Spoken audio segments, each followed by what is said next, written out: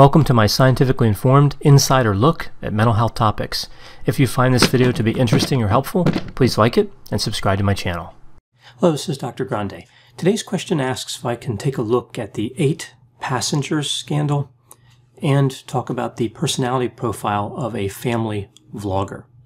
So 8 Passengers is this family vlogging channel on YouTube. It features Ruby and Kevin Frank and their 6 children. Ruby appears to be the main driver of the channel, like the person who puts together the video ideas. Their YouTube channel is substantial. They have almost 2.5 million subscribers and over 1.1 billion lifetime views. So an important note here as I talk about this incident with this channel. It's hard to know what's true and what's not. They choose to put what they want in their videos, and they leave out what they want. If one were to run under the assumption that what was in their videos reflects reality, then here's the situation. Evidently, one of Ruby's sons, who was 15, played a prank on his younger brother and did some other things, and ended up with this punishment of losing his bed. So he had to sleep on beanbag chairs. And this went on for 7 months. We also see other punishments for other children that seem harsh, like taking away all electronics for the summer and being denied lunch. Some people are worried that these types of punishments are too harsh and worried about how the children are tolerating the treatment. For example, a few have said they have no friends, so they seem kind of a bit isolated. I think the other concern that has come out is about this whole idea of recording children's activities. It's like they can't ever escape the cameras. There's no privacy. Some have likened it to living in a transparent house, but I think it's actually worse than that. If their house was actually transparent, then people would have to drive by to see in. That would essentially be a passive loss of privacy. But by recording everything and putting it on YouTube, they're engaging in an active destruction of privacy. I watched as many of their videos as I could tolerate, which wasn't many, and it really just left me confused. I was trying to figure out what a good video would look like. Why do these videos have value? What are people looking for in this content? It just seems so stressful to me. Like people have their own home life, their own work life, their own social life, and on top of that, they want to watch these people expending all of this energy in their daily lives. Singing, dancing, cutting their hair, opening packages, arguing, doing all kinds of things. It just seems so exhausting. It's just a way to add more stress to somebody's life. I don't have enough stress in my life, so let me watch these other people get stressed out. It just seems like they're recording a shallow endeavor. Let's focus on the mundane tasks of life and try to glamorize them. From my point of view, this is about as interesting as putting a camera in a waiting room. Another thing I can't understand, what is special about this particular family, or for that matter, any number of families that are featured on these channels? What are they doing that other families are not doing? Well, in looking at this question, I actually did figure out the answer. They are recording. The actor Woody Allen has a phrase that I really like. 80% of success is showing up. In the case of these family vlogging channels, the percentage is more like 100. Their fame is achieved simply through existing and recording. I think what people connect with is the energy generated in a family that has so many children. And this brings me to my next point. If this channel were just about Ruby and Kevin, no one would watch. People watch because of the children, as evidenced by the notable lack of empty nest channels. Endeavors like the 8 Passengers channel are only going to last so long. Once the children become adults, the party's over. Although I suppose the children could then start their own channels and just continue the cycle forever, which is a pretty frightening thought. Either way, recognizing that the children make the channel viable highlights the fact that this is a business. Ruby and Kevin are running a business. The children contribute to that in a crucial way. If this were any other type of business, that would not be tolerated. If they ran a farm and they had a 6-year-old feeding cows and driving a tractor, there would be an uproar. If they ran a cleaning company and their children were waxing floors or vacuuming, we would see the same reaction.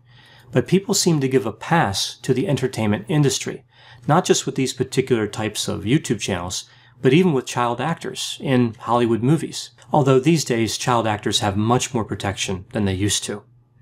With these family channels, I'm not aware of any protections. It actually seems like a really challenging situation.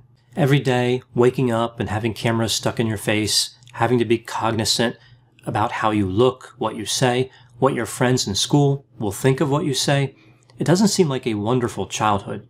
People talk about the benefits of capturing all these memories, but sometimes it is better to forget. Everything doesn't need to be recorded. Another key part of this is consent. Some might say, these children are consenting to being on the channel, but I don't see how they can consent. They're not old enough for that.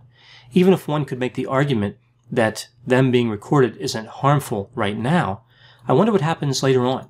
For example, they grow up, they start looking for a job, they interview, the interviewer searches their name, they find over 1,000 videos featuring that person. In many of those videos, they will be doing something embarrassing. There will be something that the interviewer can latch onto and say, I don't really feel comfortable getting involved in whatever they were doing. So there could be damage later on just based on the recordings. If one of these children committed a crime and they were adjudicated in family court, they could petition the court to have their records sealed, but they can't do anything to seal this video record.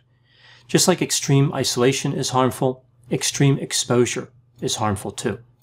Now, some have argued that, okay, clearly these channels run the risk of causing harm, but they also do something good. And when analyzing situations, we have to look at both the cost and the benefit. I can certainly appreciate this argument, but I'm not aware of any benefit.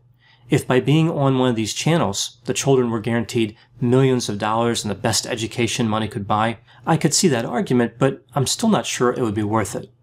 So what's going on with the parents who run these types of channels? Not specifically the 8 Passengers channel, but in general.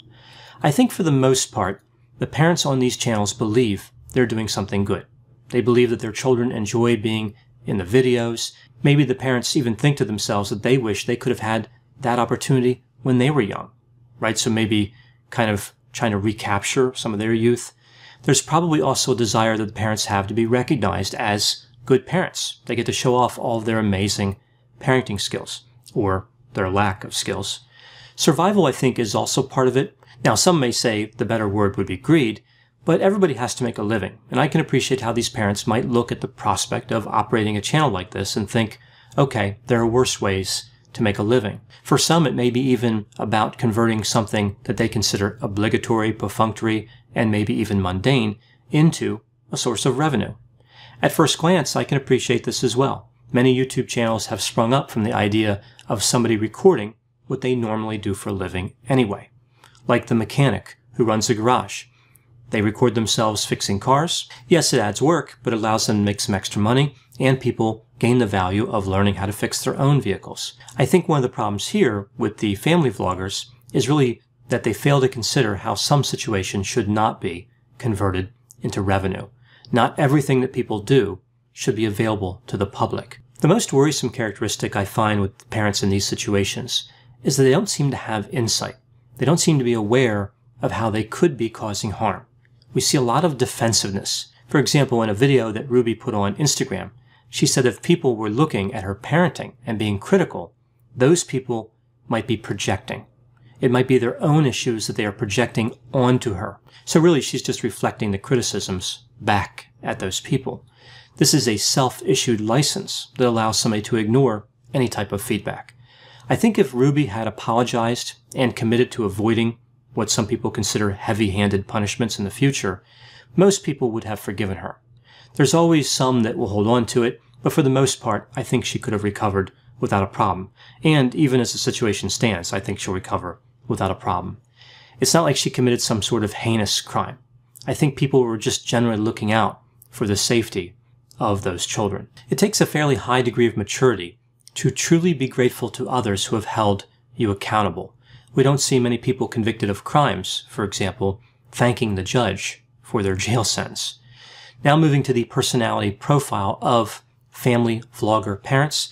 When I conceptualize personality, I use the 5-factor model. I remember this through the acronym OCEAN: openness to experience, conscientiousness, extroversion, agreeableness, and neuroticism. There is some variability in this group, but here's generally what we see. We see mid-range openness, so some adventurousness, but also some rigid thinking. Low to mid-range conscientiousness. It is said that one of the few advantages of low conscientiousness is spontaneity, which is something that, in theory, would have some entertainment value. So that kind of makes sense. Extroversion is typically extremely high. So high, in fact, that it's exhausting for an introvert to watch it, which might explain why I'm really tired after looking at just even a few minutes of these types of videos. All the movement and the talking, it's really just too much sometimes. In terms of agreeableness, the level would be quite high. We see an emphasis on cooperation, which makes sense. You wouldn't want to have a video of a bunch of children fighting about something. They should be cooperating towards some type of common goal. And then with neuroticism, I think it's interesting here. Probably we see both high and low facet scores for an average trait score. I would hope that we would see lower scores on angry hostility, but likely we would see higher scores on something like immoderation. This would lead to increased impulsive behavior, which again connects to spontaneity. Strong emotional reactions, like we might see with high depression and high anxiety, might also create drama. With all this in mind, what should be done about these family vlogger channels? Should they all be shut down? Should that be the end of it? I'm reluctant to believe that that is the solution. I think even though I can't see the benefit, there must be a benefit somewhere. A lot of people, again, kind of watch these, and they appear to get some value out of it. I do think, however, that we need new regulations around this area. Now, making new laws is rarely the answer, but in this case, it's really the only way to ensure the protection of the vulnerable. I think that the law needs to keep up with the changes we see here.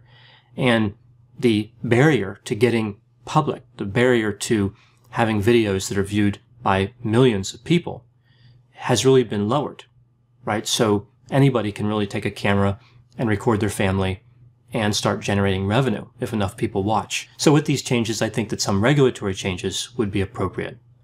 So those are my thoughts on family vloggers. If you like this content, please subscribe and consider supporting me on Patreon. I'll put the link to that in the description for this video. As always, I hope you found my analysis of this topic to be interesting. Thanks for watching.